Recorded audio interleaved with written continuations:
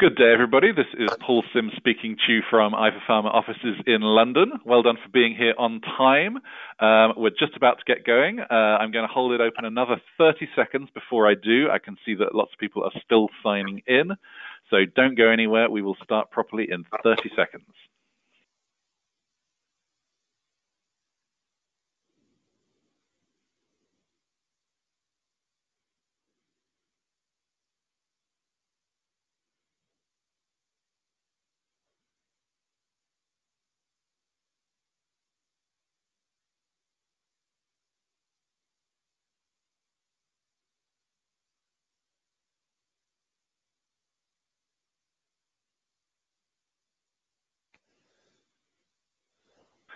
Okay, thank you very much, everybody, for signing in on time.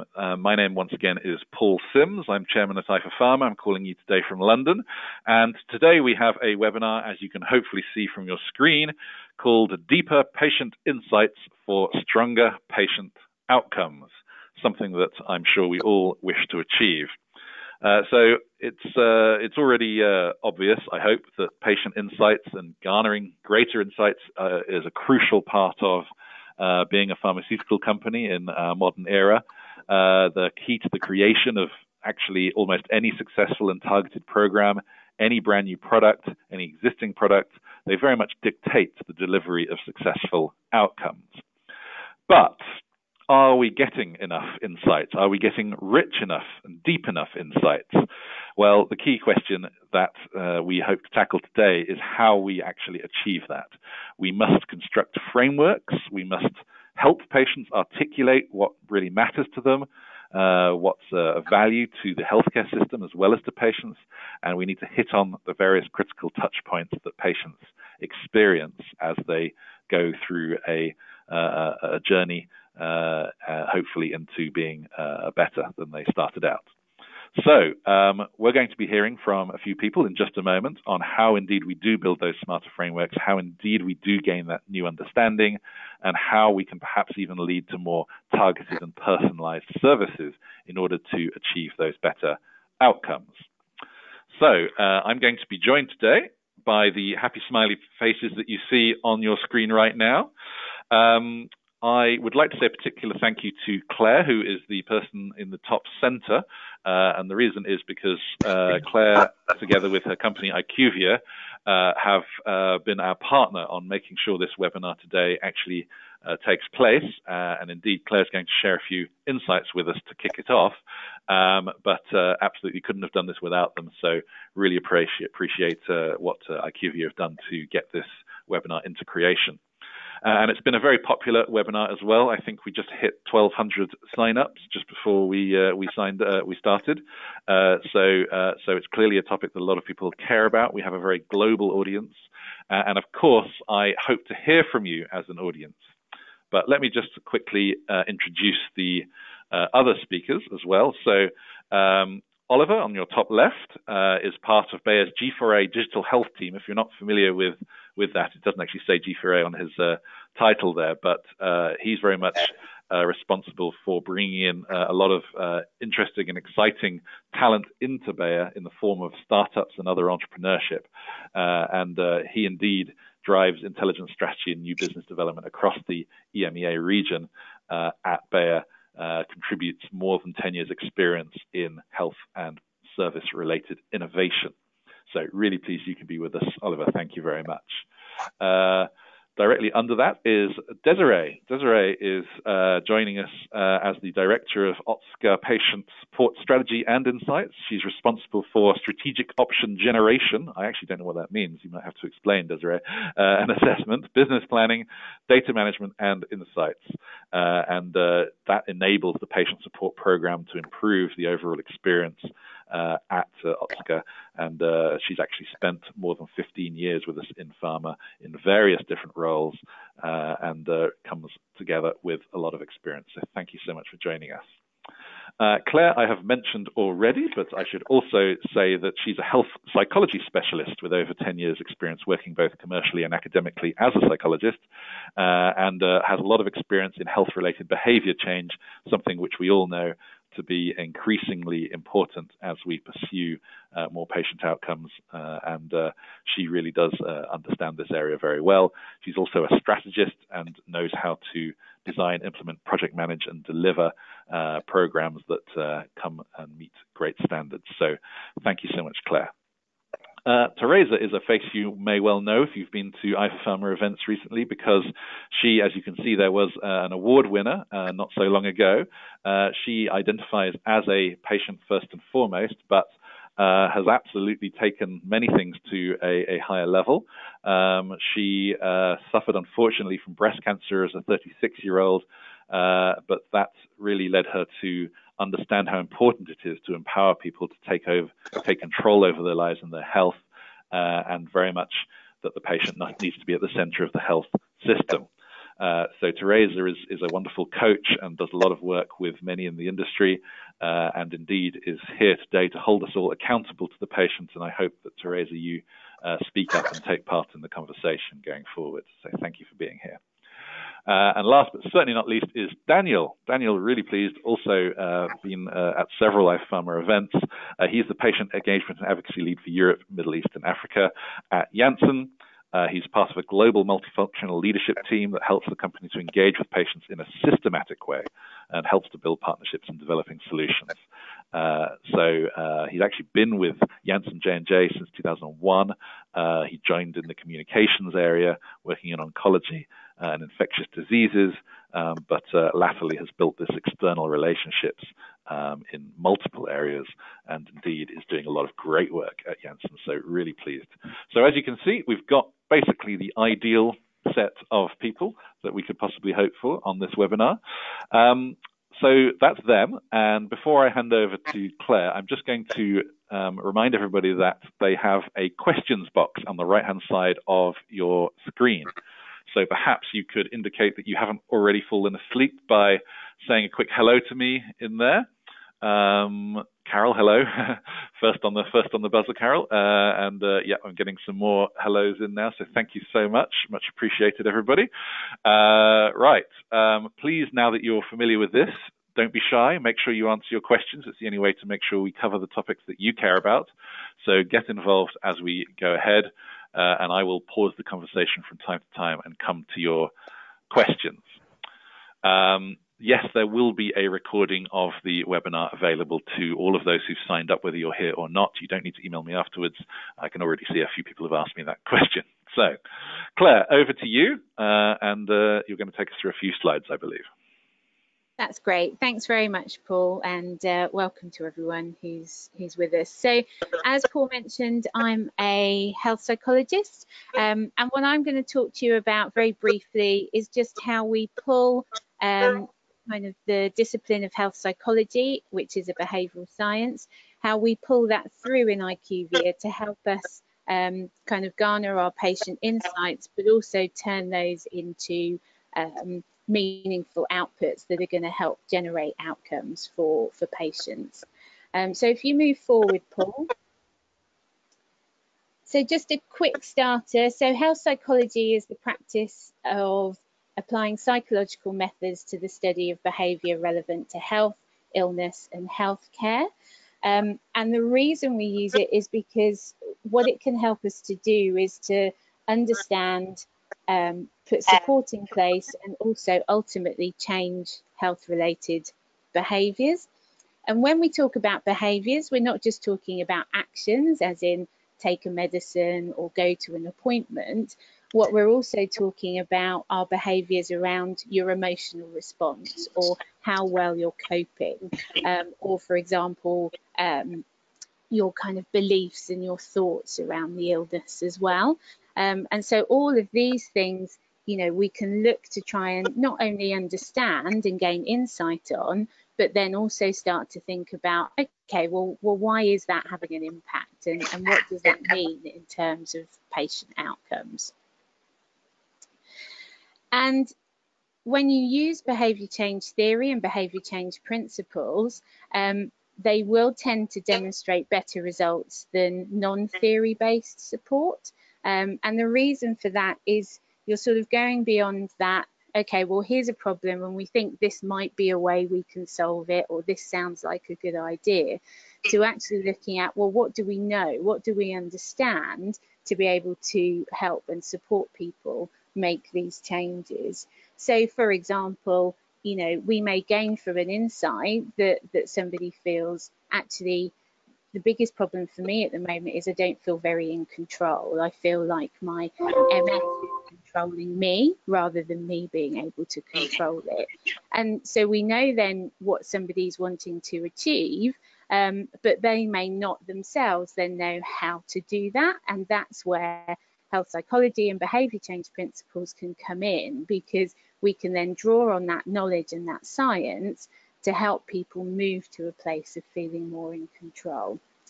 And the final thing is then, you know, when we look at building out services or you know, support for within healthcare, it's also really important that we look at how we can combine approaches. You know, it's a phrase that's used a lot, but it does hold true. One size doesn't fit all. The reason for that is everybody's different. And so what we're looking at is, when we're building out those services, how can we make sure that we're pulling in different methods and different approaches, because that's likely to be more effective. So, for example, moving beyond just education into some of those kind of broader, perhaps more social support or practical support. So if you move to the next slide, Paul. And, you know, quite often we see that lots of companies are getting lots and lots of insights to start with. So there's lots of interviews with patients and healthcare professionals, you know, bringing all of that information through. But then it's, well, how do you then translate that? How do you turn those insights again into things that are actionable? So things that we can do to actually what's going to inform our support design. And so the COM-B framework, which is on the screen at the moment, it's a theoretical framework that helps us to understand the barriers and the facilitators of those behaviours that I mentioned before. So those emotional-led behaviours, those belief behaviours, and also those actual physical behaviours as well. And what it does is it divides these behavioural factors into 3 categories, and that's capability, opportunity, and motivation. And all of these categories can directly influence behaviour, but capability and opportunity can also indirectly affect behaviour by impacting motivation. And what this framework allows us to do is to take all of those great insights and what we've heard and what we've learned, and start to think about, okay, well, what does that mean when we're wanting to build out support? So if the problems that people are experiencing are around capability, so that can be things like a level of knowledge, ability around planning, it can be physical capability. So for example, using having to self-administer an injection if you've got difficulty with fine motor movement. And so those are definite challenges, and the way that you would start to think about supporting those would be some of your more traditional services like education and training. When we look at opportunity, this is then starting to look at the landscape that's around an individual. So, you know, it's looking at, well, what are perhaps some of those healthcare system barriers? What does their level of social support look like? What's the impact potentially of stigma or cultural norms? So helping us to start to think about, okay, that broader societal and system factors that again are influencing how well somebody's able to adjust and cope and manage living with a chronic illness. And then in the middle is your motivation. And so those are those kind of intrinsic drivers, and there's a lot where the kind of psychology starts to come in, thinking about the impact of levels of confidence, perceptions around illness, beliefs about treatment, mood state, how they are all impacting how well somebody is able to manage day to day living with their disease. And this is really important because, as I've said, what it does is it allows us to start to frame some of those insights that we're getting through and start to look at them in ways around, okay, well, how do we address these? How can we start to support them? And we may not be able to support everything, we can't change everything, but it also stops us just thinking in a very narrow way and perhaps only thinking about the practical solutions, or the other way, only thinking about, okay, well, if we can get somebody motivated, that will be fine, because we may be able to, someone may feel very motivated, but experience challenges socially that prevent that. And so we use this to start to be able to then think about, okay, what do these insights tell us in terms of then building out services and support? So if you move to the next slide, Paul. And then what we look to do is then look at, okay, well, what does the evidence tell us are some of the ways that we can start to change and address some of these challenges that are coming up? And some of these will be very obvious. So some of them will still be things like education and training.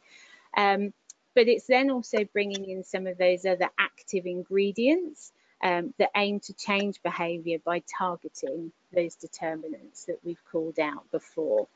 And so that can be things like, helping somebody to recognise unhelpful thought patterns and how you can recognise those and also start to reframe them. It can be things like self-monitoring and self-reflection to help build that sense of confidence and control. So it's really about being able to then map, not only using science and kind of academic methods to get our insights, but also using that science to be able to look at, okay, well, what can we do then to help change this situation for the better, for the patient or their family or the healthcare provider? And as I've said earlier, quite often what we can get from talking or listening to patients or listening to healthcare professionals is we can get quite a big list of what are the problems, and sometimes they themselves don't necessarily know how to fix that. So again, I might think, I'm really struggling, I'm really feeling out of control here, but not know what to do, or not just have that opportunity to take a step back and think, well, what's going to help me feel more in control? And that really is then where the service needs to come in and think about, okay, well, what can we teach? What can we upskill? What can we give some additional resources to help address some of those issues that are coming up? And if you move to the next slide, Paul. And then I think it really then is about continuing to kind of learn and involve patients, caregivers, healthcare professionals, through this person-centered approach. And this is then starting to look at, okay, well, if we're starting to build out these services, we're starting to think about what is it that we're going to do, that's almost our starting point, if you like, in terms of development. And then it's involving the end users and as many people as possible that are relevant to then the development out of those services. And it goes beyond just looking at kind of user testing or getting feedback on how something looks and feels, but goes to another level of looking at, is this motivating? Is this informative? Is it actually going to achieve what we want it to achieve? So is it going to help somebody feel more confident? Or is it going to help somebody, with some of their practical issues that they are having? And it moves beyond, just prioritising, the academics know best or the researchers know best, and starts to go, okay, well, we've got an idea, we've listened, here's where we think we need to go based on the evidence to date, but now let's evolve that and work with you to kind of build that out into something that people feel they can use is relevant for them. They feel confident to use it, so it gives a level of autonomy. They feel confident, there's a competence, you know, it's easy to access or it feels relevant. And also then how much does that meet what it is that you're trying to achieve? And so it's about considering patients and again healthcare professionals or caregivers as equal partners during the development process. And I think that's something we see quite often. There's a lot of research done up front, and then the solution kind of gets wheeled out. And I think there's a definite opportunity for a lot more kind of co-creation and bringing people through on that journey, so that we're not just repeating the same kind of services again and again. We are actually able to look at, well, how do we make this work in the best way possible? And then just moving to my final slide, and then just to wrap it up, really, it's about continuing to learn and evolve, which I'm sure will not be a surprise to anybody. But, you know, once we've got a service out there, it's not just looking at, okay, well, have people enrolled? Are people using it? Are people satisfied? That's really important, and they are really good indicators. But also, is it doing what we want it to do? And also talking to people who are part of that service or have been using it and saying, okay, well, how do you feel at 6 months down the line? How has it helped you kind of change, or has it not? What could we do that could improve it?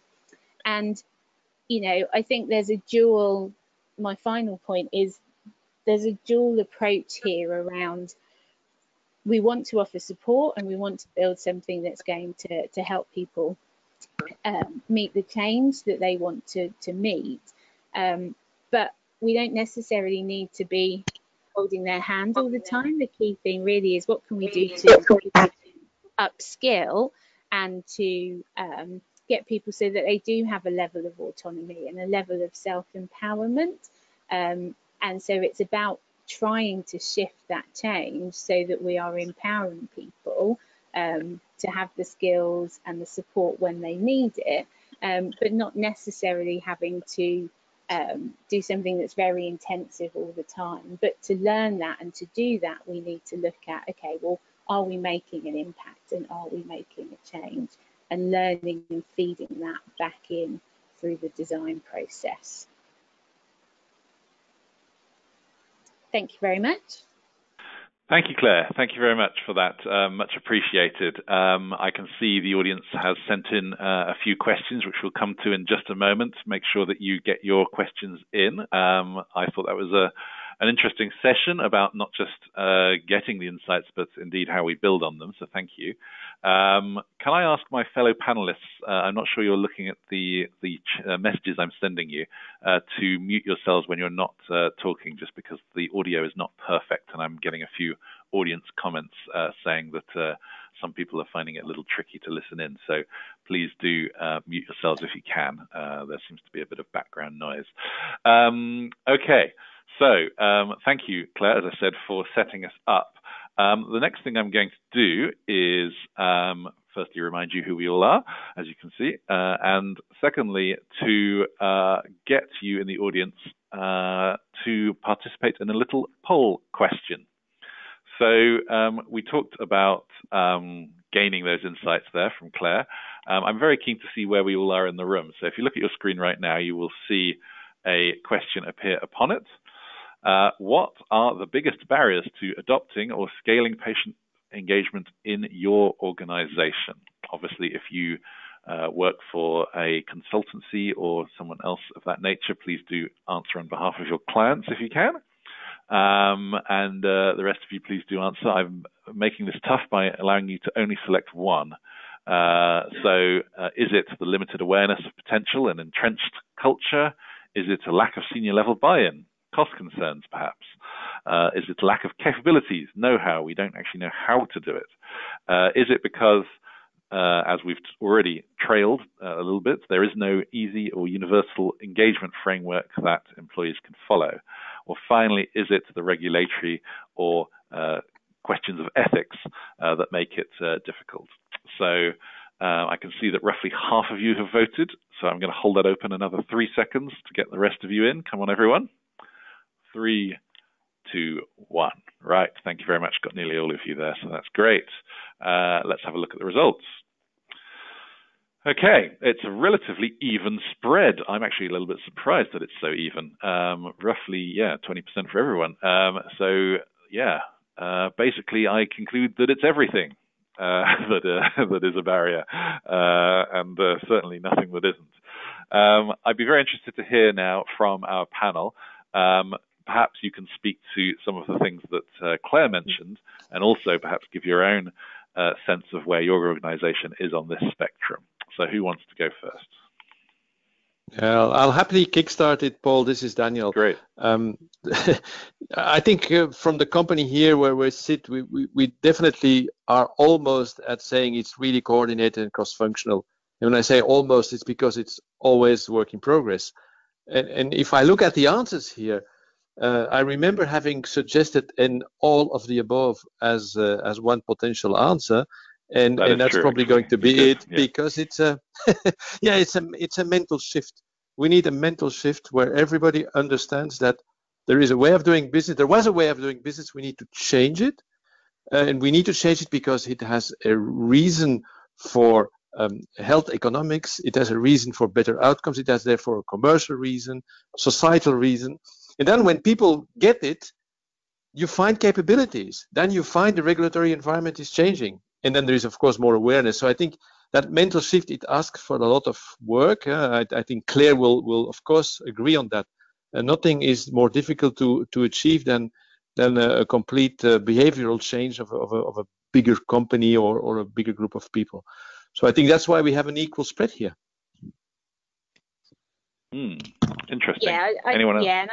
I think it's true, and it's often posed to me as well is can you help us change our behaviours internally within the organisation as well as thinking about kind of that patient behaviour change, and I think one of the ones that frequently comes up, and I agree, there's often a spread and a lot of these can be issues, but I think that kind of regulatory environment, I think particularly when you are trying to perhaps do things that feel a little bit different or a little bit challenging, I think that can be, certainly in my experience, that can be a bit of a blocker, and we might have clients who are really keen to do things, but then kind of it almost falls at that final hurdle when you're then trying to put that service in place, and obviously it's there for a reason, and we have to always think about the ethics and make sure we're not doing things that are out of the remit, but we do need to push the envelope a little bit. We do need to do things differently, and it's how we can try and bring some of that kind of regulatory change along as well. And that's both within a particular organisation, and that's something we always help to do by kind of bringing in other examples and saying, this has been done. But, also how, the bigger question is how can we do that perhaps a bit more en masse, to be able to really start to put services out there that are what people want, not just what are the safe things to do. Great. Who else? Yeah, great points. This is Oliver from Bayer's G4A. So, I mean, what we've seen once these initial hurdles like senior management buy-in and, ethical concerns and the like have been cleared, it's really how to help people execute on it. Because it's, I mean, if we think back at what Claire shared, I mean, that's a specific set of capabilities and a new way of working. So you can't expect, R&D colleagues or marketeers to just all of a sudden know how to do that. And so what in our experience has worked great is to help those willing colleagues to actually do it by bringing on board a set of dedicated resources that have human-centered design knowledge, that are very well versed with all the let's say the framework that you have developed as a company, and know all the legalities, can pull together best practices to support those specific teams. At least in my perspective, that's the critical aspect, and it also relates to why you should do it, right? I mean, you as a project manager, no matter in R&D or commercial or wherever, you're faced with a decision where to invest your budget. And, investing your budget in upfront heavy patient insight generation, you have to really believe it and have maybe done it before you do that. And I think we're going to touch let's say the KPI side of things a bit later and how to translate those insights into commercial success. But I think that's, making people confident that they can have a success, and in my opinion, will almost certainly have a better success than if they, did not involve the patient, is a key factor. Yeah, I agree with you, Oliver. This is Daniel. I completely agree with that point. Okay, everyone. This has been very interesting. I could see that the audience here is being very vocal, and oops, I've just managed to click off the screen that I need. There we are, back again. So I'm going to read out a few audience questions at this stage, and feel free to answer these. So James says, in the US, we have mass science denial. I guess that's the anti-vax movement part of that. How do you propose we get buy-in for patient self-reporting, particularly in light of the way self-reporting has been weaponized by the drug prevention groups? Interesting question there. Vishaka asks, will this model help the pharma company throughout the R&D journey? So that's a very open question. If yes, how? This is for Paul. Oh, wow. I don't normally get answered the question. Since you see markets globally, I would like your perspective. I'm in the US and have been talking about behavior change, RW value, patient insights, etc. My impression is that the States has been much slower to pick up on these concepts than Europe. Do you have any thoughts on the US finally picking up the pace? I actually think that the US has been far more engaged in attempting to work with patients than Europe, if I can compare the two. But I would also say that the trust issues are stronger in the US, given the DTC advertising that's been obviously around for a long time. So more of a barrier to actually gaining meaningful interaction and engagement. So that would be my immediate answer to that. So I don't know if the others want to comment on that one. I'll read out one or two more. Question for Claire. When Claire discusses gaining deeper insights into services regarding program fidelity, satisfaction, and outcomes, how do you advocate for these types of deeper insights when you aren't the one in charge of the program? For example, an expanded access program run by medical affairs and you are leading advocacy. So that's a few. I realize there's a few more questions I haven't answered. I'll get to those shortly, but does anyone want to grab any of those immediately? Paul, this is Daniel. I'd like to make a comment on the question on will these insights help the industry struggle with R&D? And I'm using my own words here. We've published an article, actually, a colleague from Janssen published an article on a model calculating how much money can be spared in R&D if you engage with patients and co-design your clinical trials with them. Because you will have an enormous reduction in amendments, you will have a higher recruitment. And so if you just take that type of business result, it's not an outcome at the end, it's a business result internally. It allows you to invest, if you're investing the same amount of money, in much more research.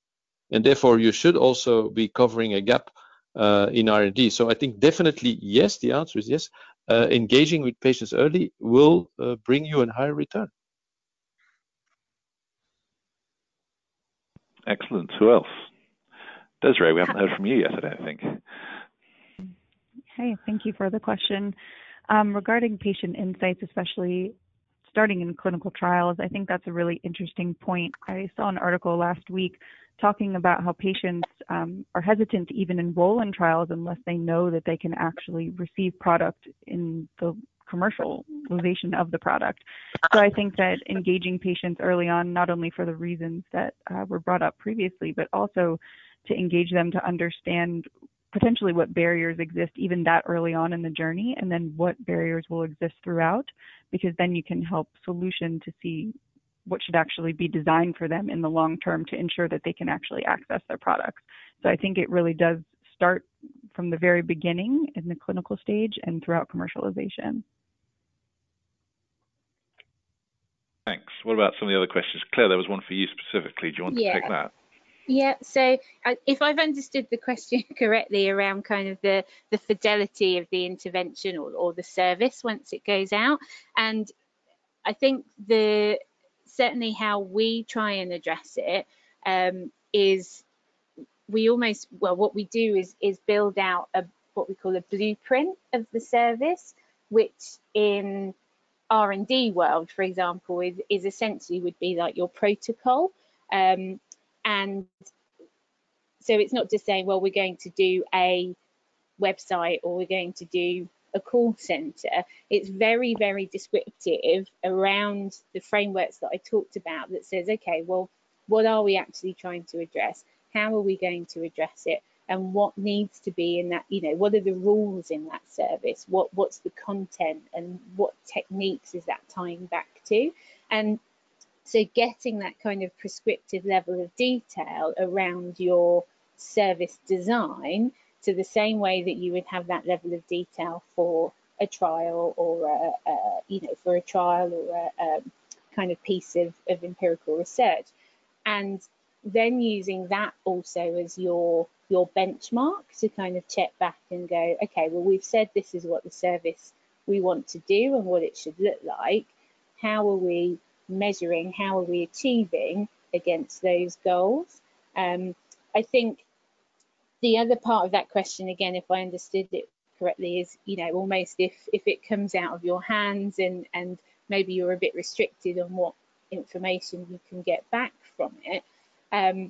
Again, I think that's about then trying to build that solution together and understanding, okay, well, here's what good looks like, and what are we going to put in place to be able to show that? So the measurement and the evaluation has to be done alongside that design. So it's not something that then is just done and thought of at the end, because it all needs to be meeting up. But I think the key thing around trying to get that fidelity and that confidence that it's doing what you want is to get to that level of kind of detail around what that design and what that service needs to look like. Thank you, Claire. Yeah, I'm very... Oh, sorry. Sorry, no, this is Desiree. I was just going to comment a little bit more on that. Yeah, regarding just the process. I think she brings up really good points, just understanding from the get-go what actually is the problem we're trying to solve. I think at Otsuka, we're really fortunate to really go above and beyond for our patients and providers and try to understand what's happening. So we map that patient journey at the very beginning, and then we mapped also the HCP and staff journey, and then we validate our assumptions with patients. So from that, we adjust the journey maps and we align on the problems we're going to solve as an organization, which allows for that buy-in, from top down. And then we find the solutions for the gaps along the way. So instead of just looking at typical services where maybe it's hub support or something else, we really try to figure out what are we trying to solve and then come up with potentially very unique solutions for the patients. That way we're not just plugging in something that potentially already exists to make it easy, but that we're truly solving for the patient. And then certainly making sure that it's an iterative process. We look at the KPIs, evaluate how it's going, and then adjust as needed. So those are really great points well taken, Claire. Thank you. Thank you. I also think that just maybe to add on this, and also maybe to link in the first question. So, I mean, you have to be ready to accept that patients don't like where you're going or where your initial hypothesis is, right? I mean, just to give an example, we had some of us somewhere in the organization, we had a project that intended to do a chatbot for, patients, and, patients then just told us, hey, we don't want a chatbot, it's just not helping us. And that was a tough message for the project team to swallow. I mean, you had applied for the budget, you had, leadership expectations and all that good stuff. So, and to the first question, so if you want to be in the boat with critical patients, maybe in the case of vaccines, then you have to work with them and really understand their points that bring them against your initiative initially. So and maybe there is not a real solution for that works for you in the first place, but if you're not willing to accept that leadership, then I think you're not in for the real thing. Yeah, Thank you. Sorry to interrupt, but I'm really acutely aware that Teresa, our patient representative, hasn't had a chance to talk yet, and I would love to hear from Teresa in terms of what you think of where we're going at the moment, and indeed whether or not you think there's anything that we're missing that's important. Yeah, thank you very much, because I was taking notes and really appreciate you letting me talk. I actually I totally agree with some things that have been said here. Very interesting points. Claire mentioned that patients are active participants, and Daniel talked about changing the mindset. I think that it's the mindset that the new mindset that we need to go towards is, as we were saying now, is understanding that patients want to lead, and the patients want to be involved and want to build that partnership with their healthcare professionals. They are not passive. So when we talk about patients, we need to bear in mind that they have a lot to say, not only to receive, but a lot to say, and and sometimes take decisions as well as to, well, this product is not for us, or we are not interested, even if it's something that from the pharma company is like, a great solution.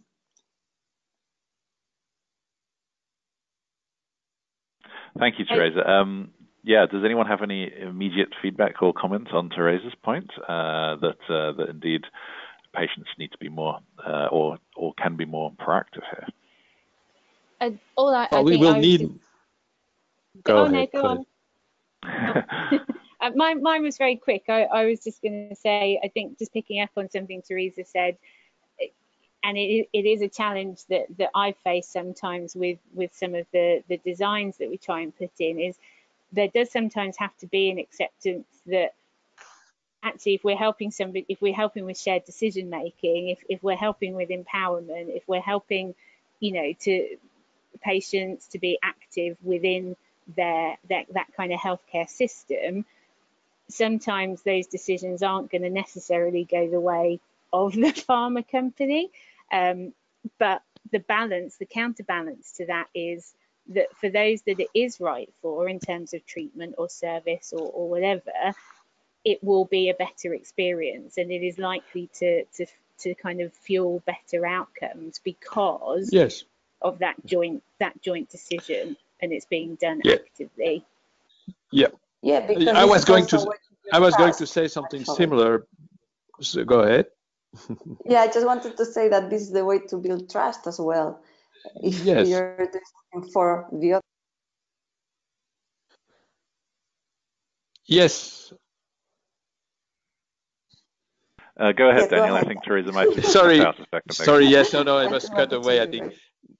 I wanted to add to that. I said it's trust, but it's also an obvious thing to do, because if you are coming with a solution that at the end nobody is going to want, what is the investment? What's the return on investment? It's going to be weak. So basically, we're investing. Any solutions we come up with will always cost money, and a lot of money. So doing it together with patients, creating it together, it will at least ensure that what comes out of it will have a usage and an outcome. And at the end, we're all going for outcome-based healthcare. Will end there. So it's an obvious thing to do, rather than to say, okay, let's go for a solution. They don't like it. We'll still want to implement it. That does not make any sense. That's investing money in something where the outcome is going to be much less than what you would want to. Okay, I'm going to take a quick pause in the conversation, take advantage of the pause in the conversation to ask everybody another question. If you look at your screen right now, this one is a bit more about your motivation for doing indeed what you're doing.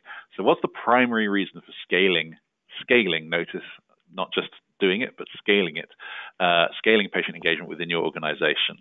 Is it a simple desire to be more patient-centric? You feel that the organization is all that you're trying to do, and it doesn't matter about anything else.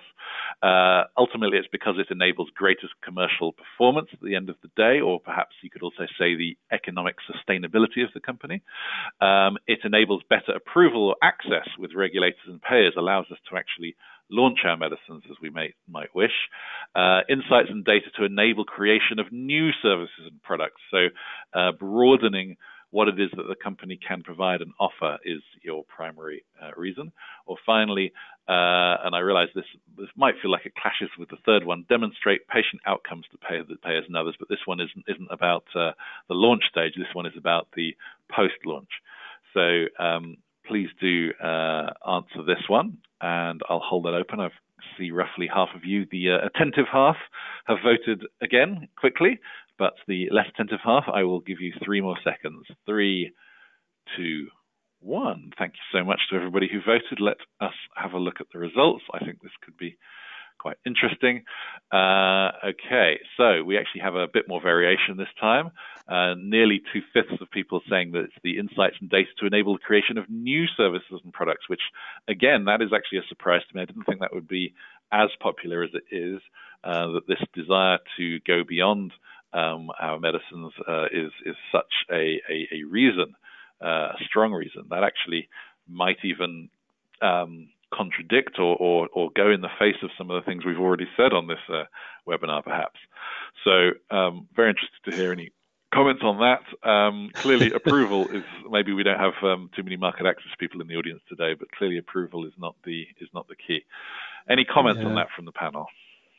Well, my comment would be that I would have loved to see people say better services and products, and not just new services and products, but okay, that's a detail. I think it's very product oriented. We're looking too much at our own belly here, because basically we're in a bigger framework. There's many stakeholders involved in healthcare, and so for me, the last one is actually what we need to come to. It's outcomes. That was all the title of the webinar. We should be doing this to prove better outcomes, to get to better outcomes, and that will also create a better commercial performance, because you will be in an environment where there is more money for innovation, and you will be there with solutions that have a high outcome, so they will also have a high return. So again, I believe number 2 and number 4 go together, and the others are ways to get there. But finally, I see the audience likes the products they're producing, and they want to make more of it. It's fine, but it's not the ultimate goal for me.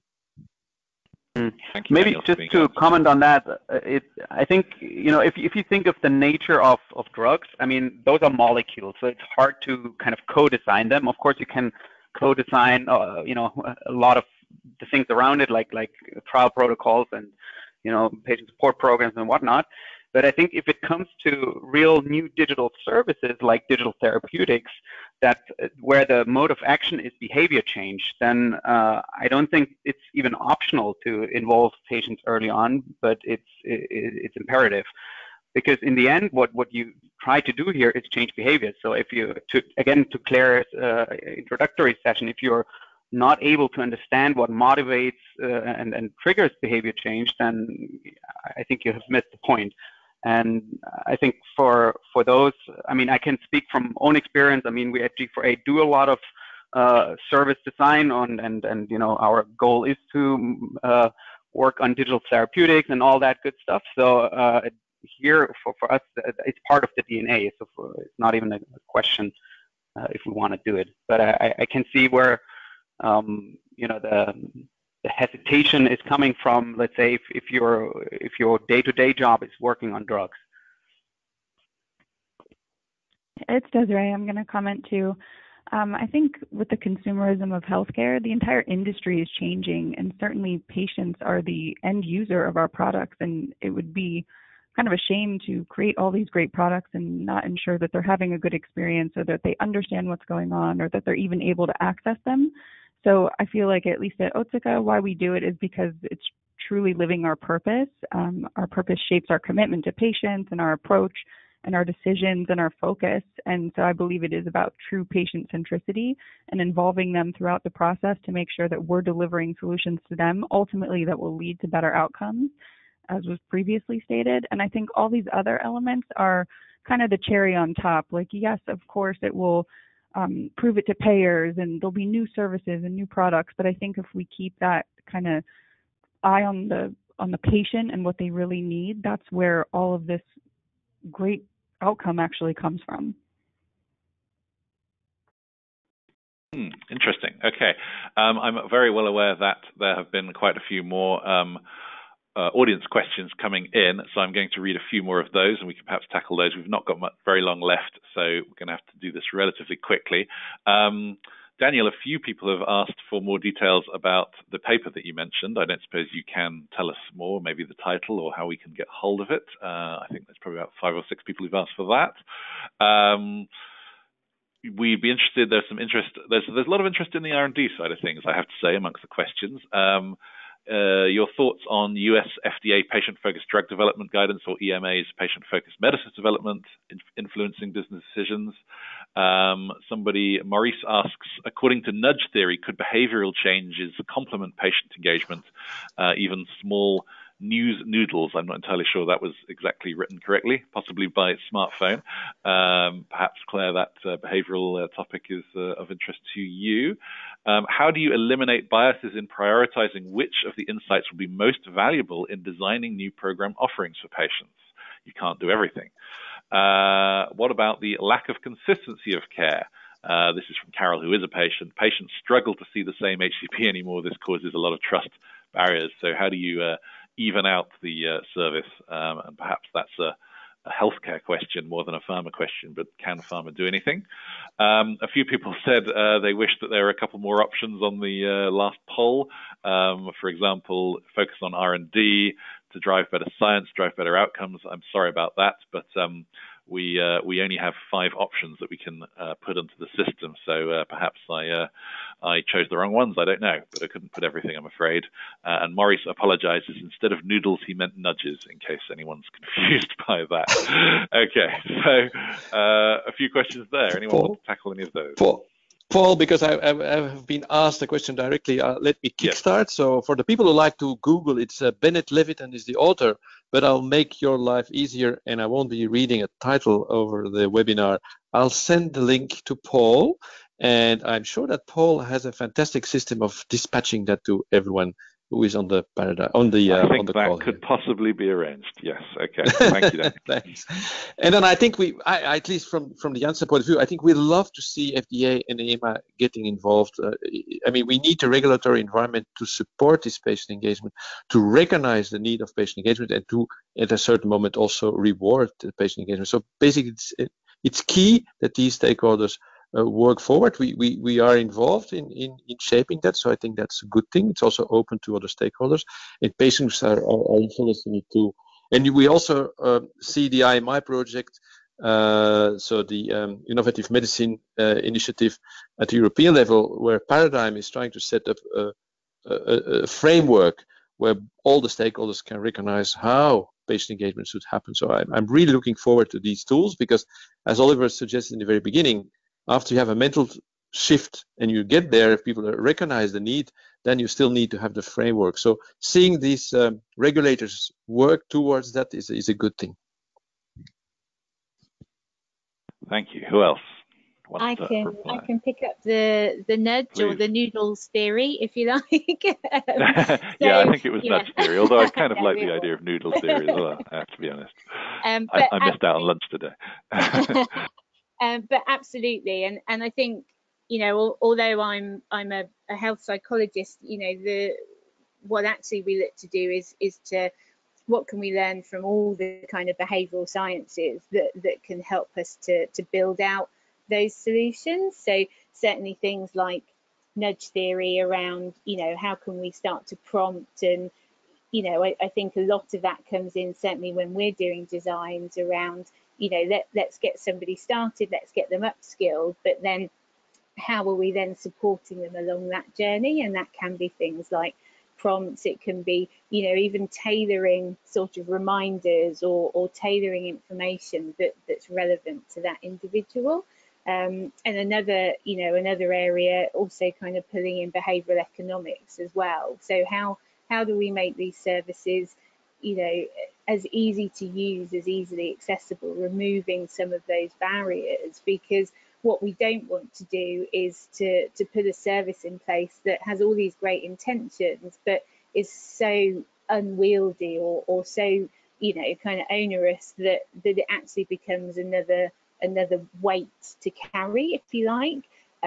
So we do need to be looking at those kind of elements of behavioural science as well, that aren't just around the insights, but are around how do we make you know, the services that we're putting in place really engaging and really user friendly, and, you know, as seamless as, you know, your iPhone, for example, even though they're glitching more now, but you know what I mean. So definitely I think there's a whole realm of things we can pull in from behavioural science, not just on the insights, but also then how you execute those services.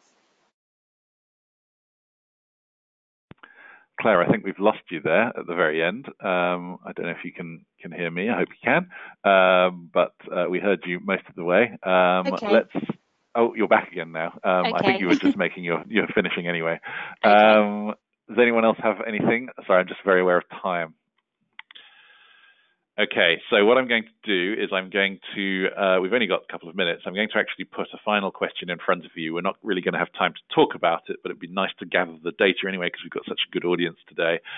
Many companies are trying to take a more cross-functional approach. This is actually something we talked about in the preparation, but we haven't actually covered it so much today, to building around the patient. And then obviously getting our internal resources right is key.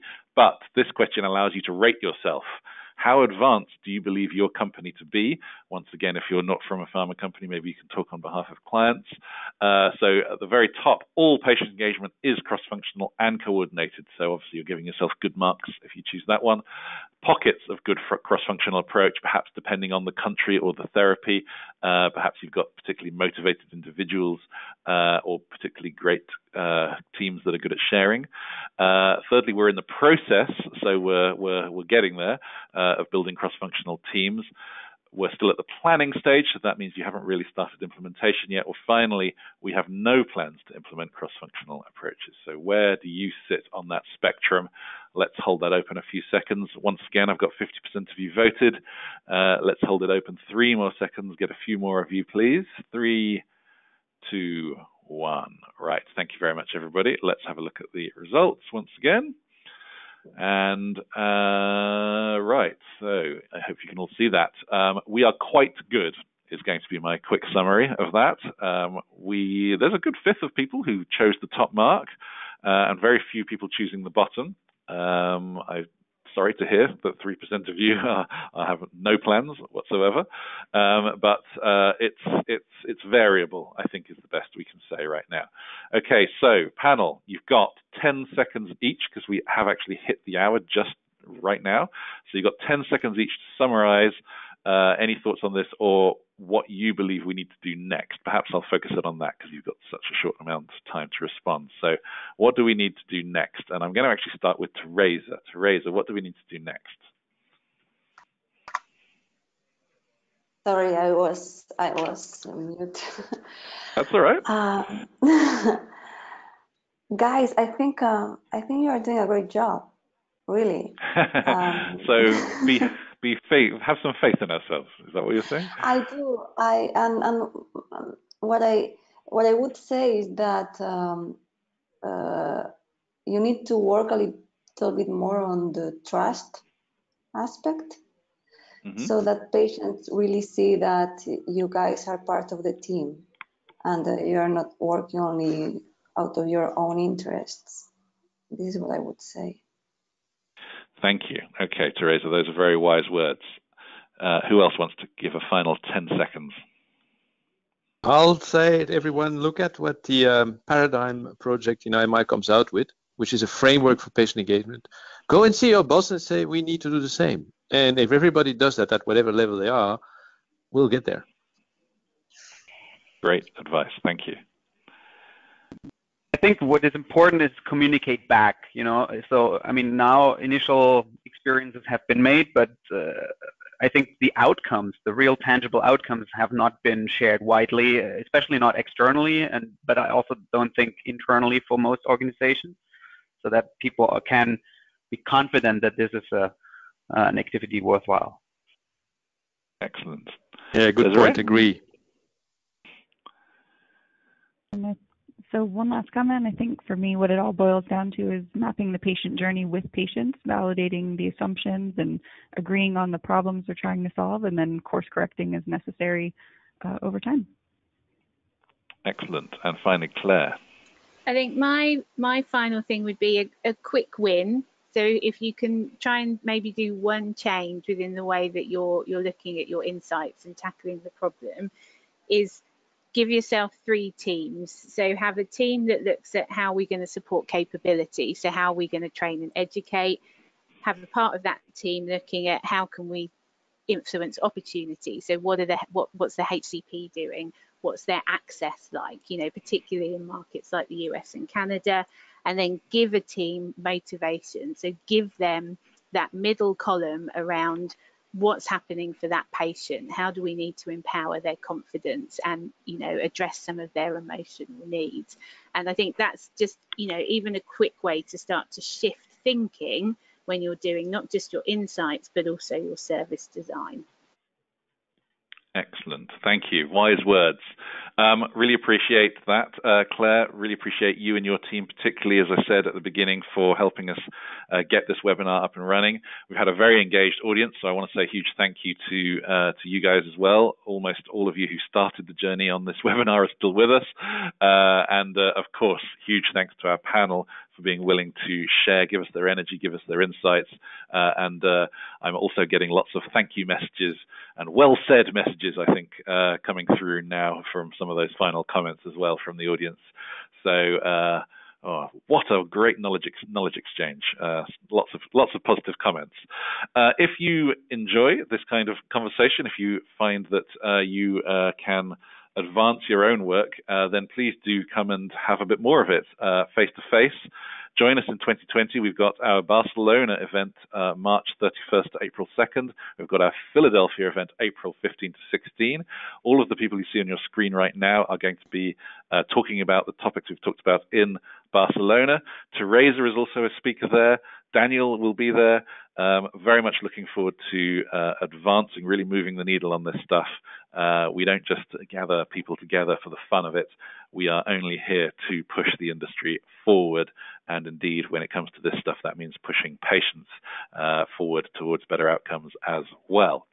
Any comments you've got, please send them through. I'm going to hold the webinar open for 2 more minutes to allow you to write any suggestions, ideas, expressions of love, whatever it is that motivates you in the final seconds here. And very much looking forward to hearing your thoughts going forward. Hopefully see you face to face in one of those locations very soon. And really appreciate all your contributions once again. Thanks, everybody. Have a great day. Be back with you very shortly. Bye then. Thanks. Thanks, Paul. Bye all. Thanks, everyone. Bye-bye. Thank you. Thank you. Thanks, Bye. everyone. Have a lovely day. Bye-bye.